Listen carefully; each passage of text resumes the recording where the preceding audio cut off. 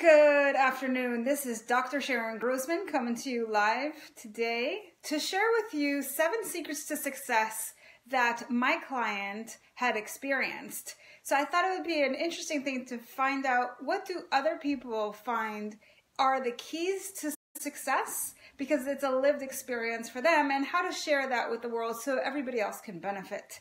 If we haven't had the pleasure of meeting before, I am a psychologist, a coach, and a speaker, and I specialize in working with professionals such as attorneys and physicians who work in really high-stress environments and helping them to really find solutions to burnout so that they can live a productive and happy life. So what are some of these tips that maybe can help you be even more successful in your career and your life? So here's what my client shared with me. She was somebody who felt really stuck and unhappy in her life. And through going through this process, here's what she discovered.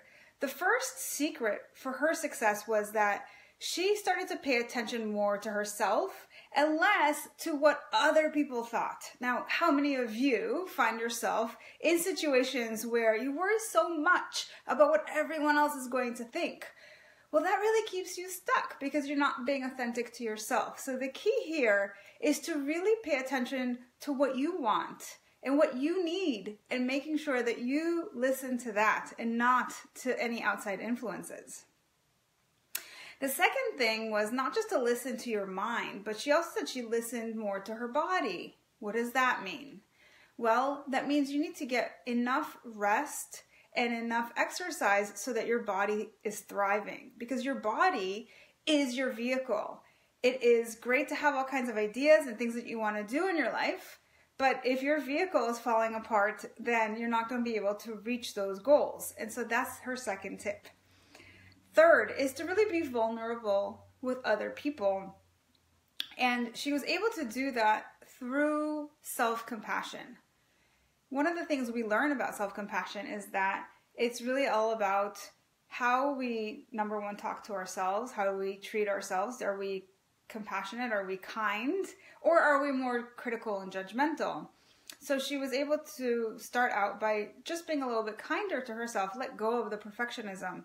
But more importantly, with regards to other people, it was about noticing that, you know what, we're all in this together. If I'm experiencing this difficulty, so is somebody else. And so sharing my vulnerable story helps me to connect with those people. And I don't know if you've had this experience, but typically when we share with somebody else, that is an invitation for them to open up and share about their story, because believe it or not, we all have these stories.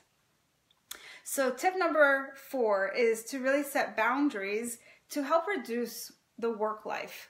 Now, often I hear from my clients, especially with lawyers and physicians, that there is always more work. There's more clients. They don't want to leave the work behind and have it fall on somebody else. And they sometimes run themselves down to the ground.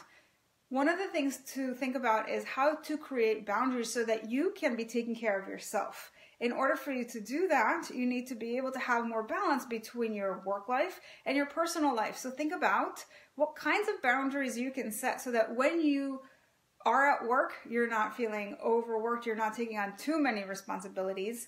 And when you leave work, how to really leave work behind so you can maximize your personal time. Tip number 5 is to really reorganize what's important. That really is tapping into a time management technique of prioritizing. If you're familiar with it, there's usually 2 aspects that we look at: what's important and what's urgent. And ideally, we don't really want to be constantly putting out fires and dealing with crises. So ideally, you eliminate those, and then you can really just focus on what's most important in your life and in your work, rather than spending your time on things that don't really matter. Again, this helps you tune into a sense of purpose and doing things that are meaningful. Tip number 6 is to trust yourself to figure things out. So sometimes we are faced with challenges and we don't really know how they're going to turn out. Maybe it's something that you've never been exposed to before and you're not really sure what to do, but it's just this principle that you can trust yourself that somehow you will figure it out.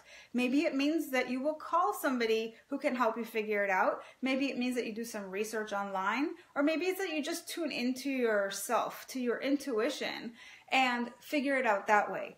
Whatever the case may be, is trusting yourself to find the solution rather than becoming overcome with anxiety and just completely getting stressed out by the problem or the situation. And now finally, for our last tip for success, what my client had experienced was that she really changed the focus within her job on the things that she wanted to do.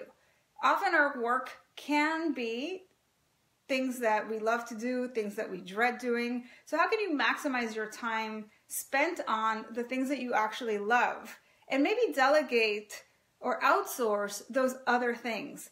If you can do that, you will be spending more time in a really positive space. Your energy will be very positive and you will feel better. It'll energize you, and when you leave work, you're going to be so excited to go home and to share about your day and to look forward to other aspects of your life. So I'm hoping that all of these tips together give you an idea of how you can start to bring these elements into a successful and happy life as well, just like my client did. Now, if you want to talk about your situation and maybe some of the challenges that you're facing and how to implement these tips, you can certainly sign up for your complimentary consultation with me. And that is something that you can find on my website, which is coachingbysharon.com. So looking forward to speaking with you, hearing all about your comments, and good luck on your journey.